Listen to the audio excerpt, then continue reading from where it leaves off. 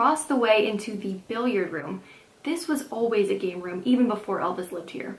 Anita recalled it had a very nice pool table and pool stick rack, and tables and chairs encircling the whole room. Something interesting is that she said this room had a pretty and unusual ceiling, but doesn't elaborate. I would love to know what she meant, and also what the ceiling looks like under the fabric that covers it today.